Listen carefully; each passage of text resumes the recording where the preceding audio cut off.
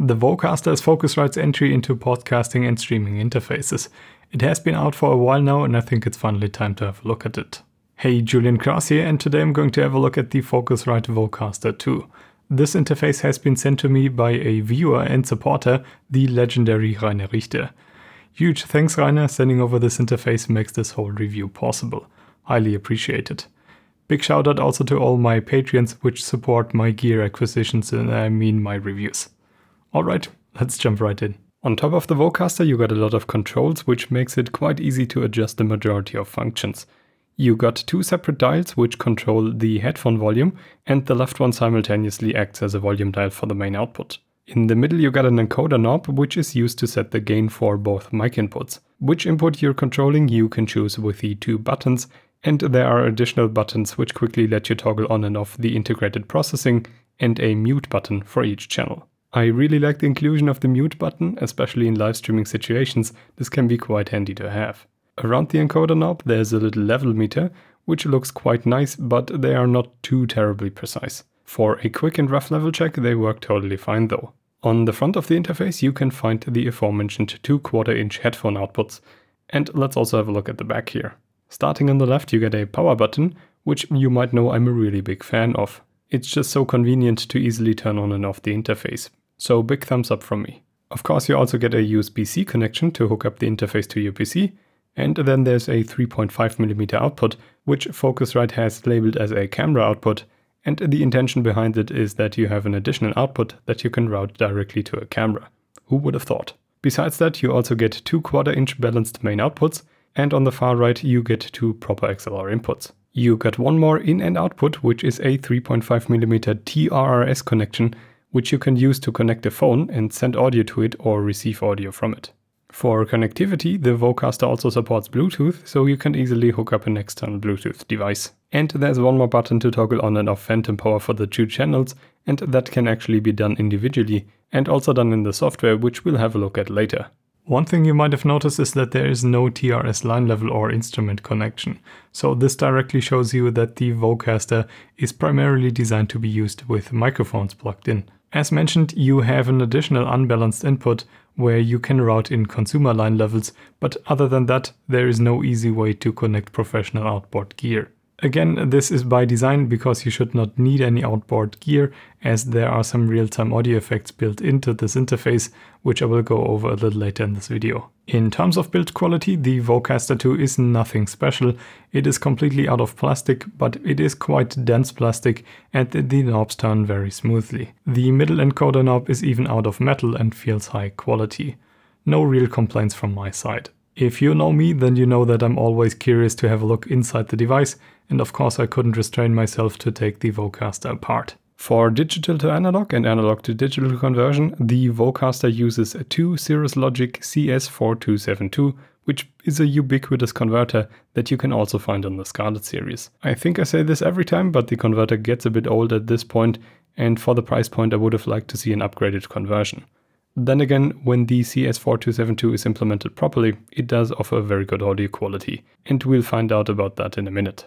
One small little Easter egg I found inside the Vocaster was on the top.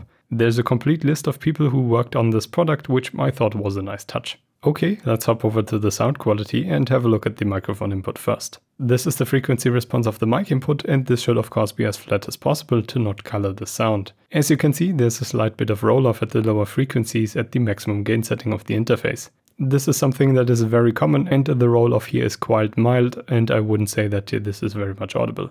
Then again, I would have liked to see a completely flat frequency response from an interface in this price range. One more thing you can see is that in the high frequencies, as soon as we get above the human hearing range, the level drops off sharply, and this is because the Vocaster is actually only running with a sample rate of 48 kHz. To be honest, for podcasting and live streaming, 48 kHz is absolutely fine and pretty much all you need. No complaints here. With the gain turned down slightly, which you would normally use the interface with a condenser microphone, the frequency response becomes much more flat, and now the response looks very nice in the audible range. I'm not going to go into too much detail here, but here you can see the distortion measurement for the mic input, and as you can see the distortion just shoots up a minuscule amount ever so slightly before clipping.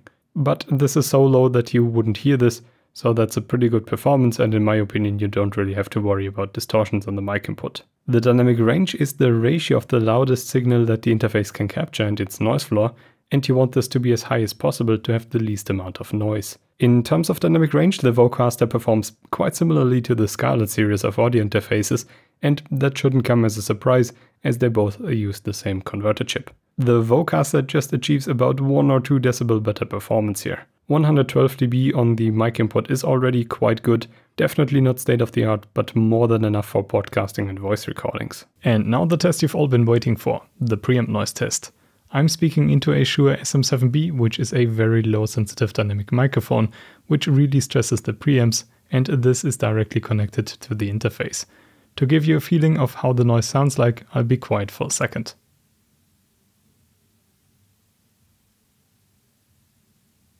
And here one more time, a little bit amplified against other interfaces.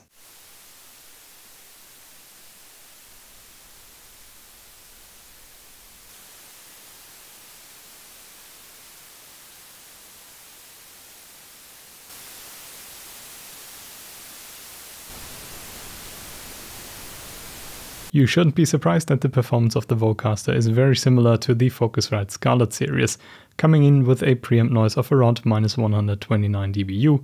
That's really good, and you could hear that in the audio test. That also means that you can use dynamic microphones and still get very low noise recordings, which is essential for podcasting. One more thing to mention is that the Vocaster has a really nice amount of gain. So that means that you can easily amplify even low sensitive dynamic microphones like the SM7B without any problems. Because the preamp noise is so low and the interface does have a nice amount of gain, there's really no need for a cloud header or fat lifter. I will spare you the details of the aux input because it is virtually identical to the mic input. I'll just quickly flip through the graphs here, and here you can see the frequency response. Distortion performance and dynamic range is exactly at the level you would expect for this device. No complaints here. Okay, let's hop over to the output side and first check out the main output on the back. Its frequency response is as flat as it can be in the audible range, and that's an excellent response and exactly what you want to see. No further comment needed. In terms of distortion, you can see that with an increasing level, the distortion components settle in at around -100 dB, which is completely inaudible for all intents and purposes. In terms of dynamic range, the output looks pretty good with 108 dBA weighted. Again, definitely not state-of-the-art performance, but totally usable. While we're on the topic of outputs, let's have a quick look at the camera output. Its frequency response is super flat as well, but I had a bit of an interference showing up in the noise measurement. Look at all these sparse tones here rising through the noise floor. I did a test with the output connected to a camera, and to be honest, I could not hear this interference. So this does not really seem to be an audible problem. Not sure if other Vocasters show the same behavior or it's just mine.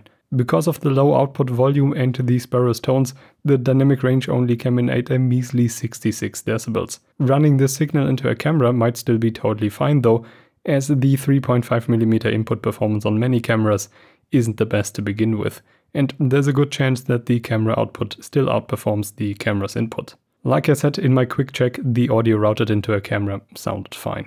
Okay, time for the headphone output performance. As always, you can see a plethora of measurements here, and you can compare them to other interfaces. I'm not going to go into all of them, but I'm going to have a look at the most important ones here. The first thing to highlight is that the frequency response of the headphone output is really quite remarkable.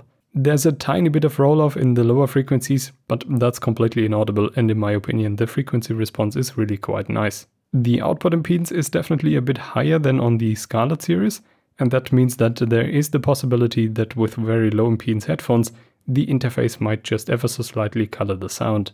But to be honest, 4 ohms is still low enough that with the majority of headphones there's really no issue here. So I guess it's fine. The power output is okay, although really not that high. Low impedance headphones can be driven quite easily with the Vocaster, but if you have very high impedance headphones, that's when the interface tends to struggle. In terms of distortion, it's nice to see that the Vocaster performs better than the Scarlett series, though that does not mean much because the Scarlett series does have quite a bit of distortion. With low impedance headphones, the Vocaster does show a slight elevated distortion profile. While this isn't the best performance, this is already at a level where it's not directly apparent. If you use high impedance headphones, the distortion drops significantly, and then you really do not have to worry about distortion anymore. Noise performance is fine if you use very sensitive in-ear monitors, then there's still a good chance that you might perceive some background noise. But with the majority of headphones, you shouldn't hear any noise from this output. The channel balance was really quite nice on my unit, and the left and the right side were always equally loud. And the crosstalk figure is pretty average, but I would say that this does not pose any audible problem. So don't worry about it. Okay, let's have a look at the software. As you can see, it is relatively simplistic compared to some other interfaces, and that can be a good or a bad thing. On the plus side, it's really not too complicated to get the Vocaster to do what you want it to do. On the top left, you get your controls for the first microphone input, which Focusrite calls the host. Here you can set your gain, have a look at your level meter, and also have access to the functions like mute, auto gain, and the audio effects. Exactly the same goes for the second mic input. That's what you can find under guest on the right side. I have tested the auto gain feature, and there the interface makes a short recording of your voice and then sets the level accordingly. I found the final level to be roughly around -23 dBFS, which is a tad lower than I would personally set it, but it does provide you a nice amount of headroom, and when the processing is turned on, the sound shouldn't be too quiet. At the bottom you have your mixing controls, and here you have full control over how much of each channel you send to your output and record. What's quite nice to see is that you also have the possibility to include a loopback, which can be quite helpful in situations where you want to include your computer's audio. In the Enhanced dropdown, you can find 4 integrated audio processing presets: clean, warm, bright, and radio. While explaining what these presets do, I will toggle between them in the background, and you can see in the top left corner which one I've currently activated. In general, all these enhanced features are a combination of an EQ and a compressor. For the clean, warm, and bright effects, the compression is identical, only the radio setting differs slightly in its curve. All of the effects have the same amount of makeup gain applied, so when you turn on the effects, the audio will get about 5 decibels louder. When the audio level goes roughly above -20 dBFS, the compression sets in with a ratio of about 4:1. Where the effects differ the most is in their EQ setting. The clean setting has 2 noticeable bumps around 2K and 8K, and a small notch around 120 Hz. Additionally, there's a high-pass filter applied at around 80 Hz. To be honest, I would not really call this clean. This is already a pretty aggressive EQ curve, which slightly lowers the bass and increases the treble. But it can definitely help to bring a bit more clarity, especially when you're using more muffled microphones like the SM7B. The warm setting is quite interesting. It has a pretty significant bump around 450 Hz and a slight notch at around 2.5 kHz. I usually connect the warm sound with slightly elevated bass, but the peak at around 450 Hz is quite aggressive. You decide if that sounds warmer to you. The bright setting has 2 noticeable peaks around 2K and 10K, which lift the treble quite significantly, and that in combination with the 500 Hz dip, this definitely results in what you would call a brighter sound. Last but not least, here you can see the curve for the radio preset, and to be honest, I'm not surprised. This is very typical and what you would call a V-shaped response for obvious reasons. With the radio curve, you have a boost in treble, slightly recessed mids, and a big boost in bass again. This results in what many people would describe as the radio sound. All in all, I think the presets do roughly what their name implies. My only gripe is that the presets are a bit overcooked, and I would have really liked to have at least one more preset that would have been more gentle. For example, a clean preset with just a high-pass filter to reduce rumble and some gentle compression. If you turn on the integrated effects of the Vocaster, you will definitely hear the effect on the audio, and I would not describe the presets as gentle.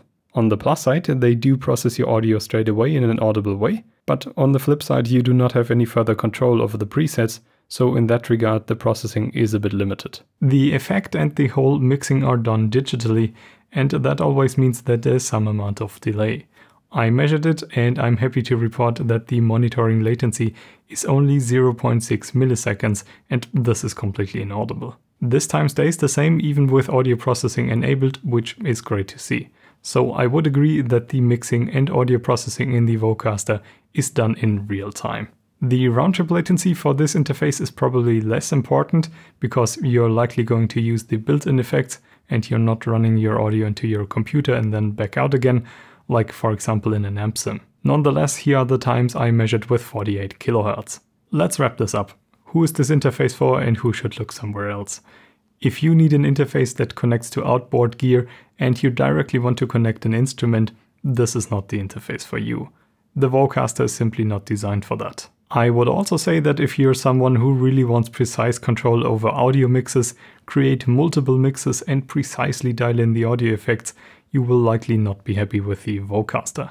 But if you're recording a podcast or you're in the live streaming situations where you want some basic processing done to your audio, this is where the Vocaster becomes quite interesting. Who would have thought a device called Vocaster is designed for podcasting?